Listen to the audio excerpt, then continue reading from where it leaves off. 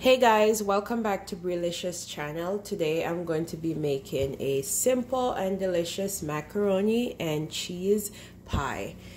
So all you'll be needing for this recipe is some all-purpose flour. Doesn't matter if it's bleached or unbleached. We have some pink salt. Kosher salt is best, but I'm working with what I have. We have some white pepper here, some fresh garlic. Garlic powder is best, but I do not have garlic powder right now, so I'll be using fresh garlic. We have the macaroni noodles. Honestly, any brand is okay, but I'll be using this brand today. I have butter, mozzarella cheese, and some sharp cheddar cheese.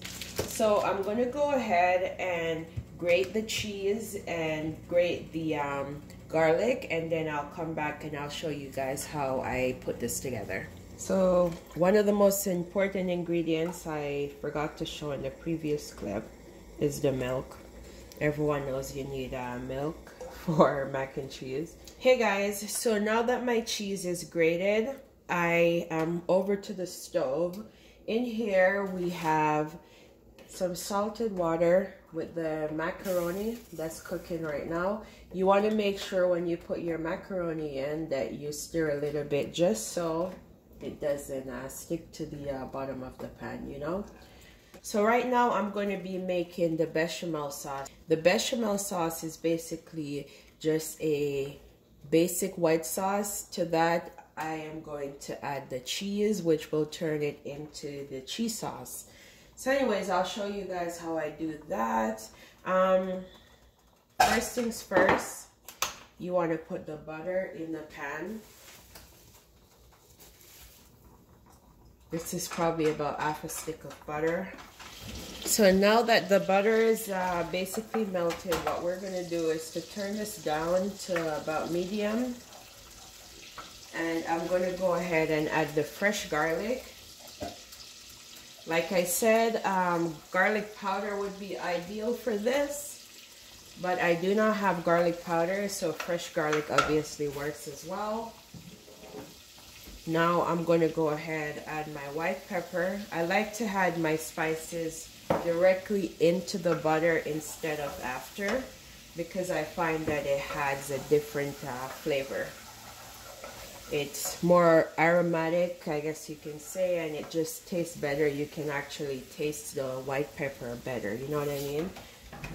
Now that we had the white pepper and the garlic, fresh garlic to this, we're not going to add any salt until the end, because the cheese is salty and you do not want to over salt. So I'm going to go ahead now and I'm going to put in some butter. I mean some flour, sorry. So we're going to wing this a little here. A whisk would be ideal for this process, but I do not know where my whisk is. So therefore, I have to... Ooh, and that's what we do not want. There we go. That's fine. We did not lose too much, so that's perfect.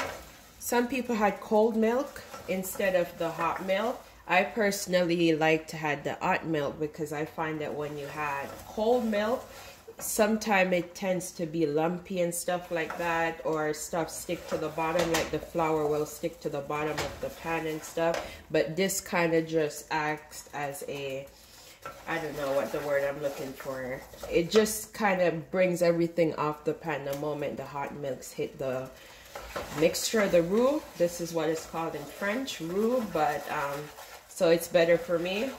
I don't have to worry about straining and that step because it's like perfect every time. So right now we have a white roux. You do not want to go darker than this because this is a white sauce. If you're trying to make like a brown sauce or something, then you would cook this out more until it's darker.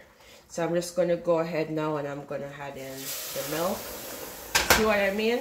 It bubbles and it just kind of picks up everything. That's what we want. Look at that, guys. Those little brown spots, that's the garlic.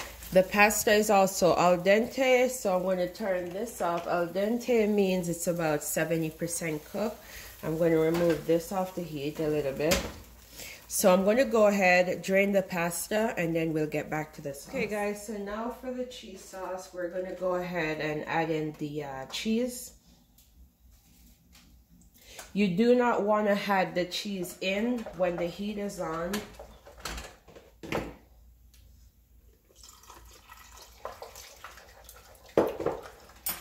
So this is what it looks like now, guys, which is good. Cheese is melted. We're gonna try a little bit. So all that cheese made it saltier. We're just gonna add a tiny bit more salt, because once the pasta goes in there, it's going to be a little bit diluted. So now I took the pasta, I just drained it, and I'm going to add the pasta to this. I did not rinse my pasta because I want that extra starch on it. I know some people rinse their pasta. Personally, I don't, because I want the sauce to be able to stick to it. So we're going to mix that in now. Ooh, look at that. Ooh. Look at that, guys. So mix that in. Make sure you guys incorporate everything super well.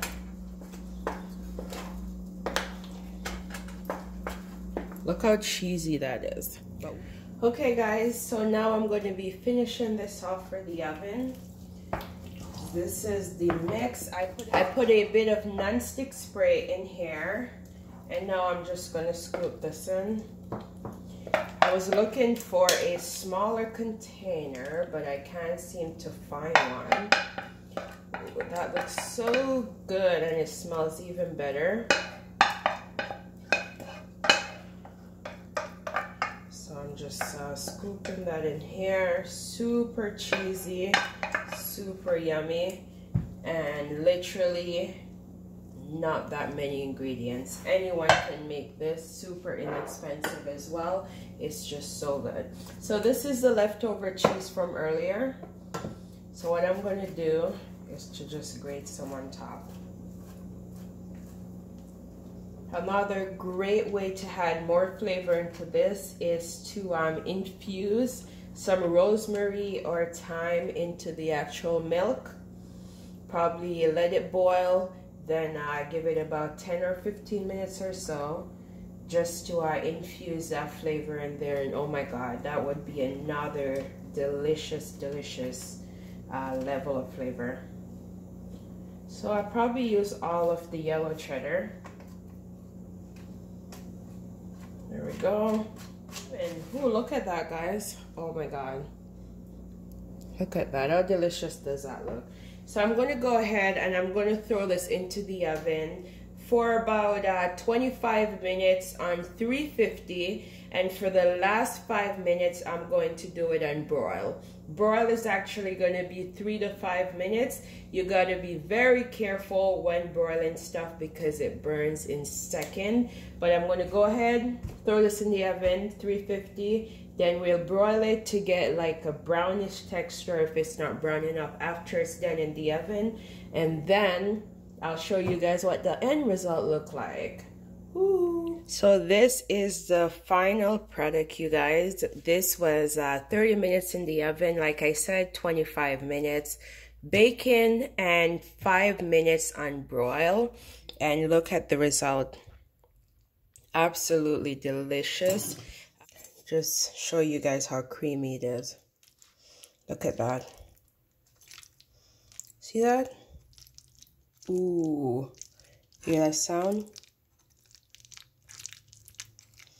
That's creamy goodness right there. So yeah, that's what it looks like, guys. If you guys tried this recipe, please let me know in the comment section below. If you have any suggestion for future recipe, also drop it in the comment section below. Until next time, thank you guys so much for watching.